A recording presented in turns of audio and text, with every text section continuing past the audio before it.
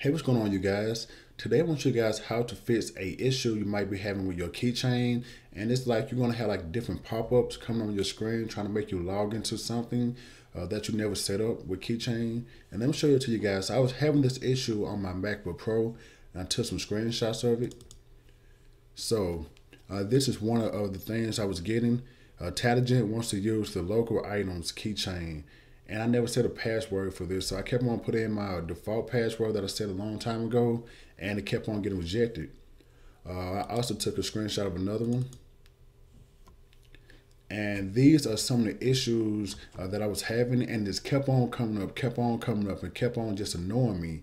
It would not go away for nothing. And I was just looking for a fix for it because I could not figure out what the problem was, but I think it's something with a sync issue. I'm not sure what exactly caused the problem, but it just kept on aggravating me. So here's a way that you can fix that.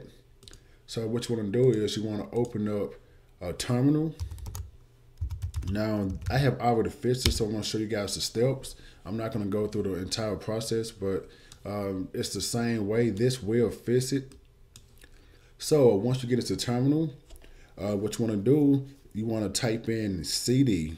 So type in CD space, and you want to put like this little wiggle symbol. I forgot what the symbol is called, but you got to hold down Shift, and so look right underneath the escape button. You should be able to see that symbol. So hold Shift and hit that that little symbol underneath escape, and you're going to type in /library /keychains. Now make sure you put the S on keychains. If you don't, it's not going to work. And it's pretty much navigating to a different part of your library. It's just you're navigating your library through terminal. That's all you're doing. Now you're going to type in ls, and this is just going to give you like a statement for some information that we're looking for. So once you type in ls, you should see like a random little string of information. You see this here, this string of information. This is what you want to copy. So I'm just going to hit down Command C to copy that information.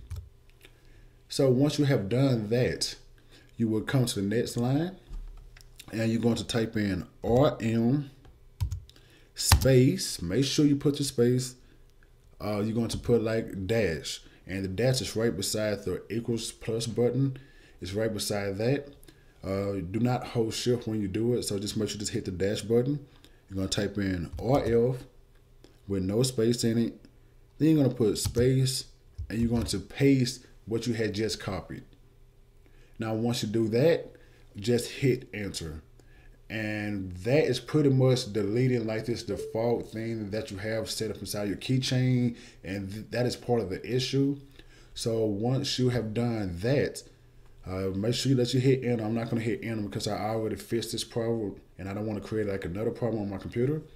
You're going to do a reboot, and once you reboot, that should fix the problem.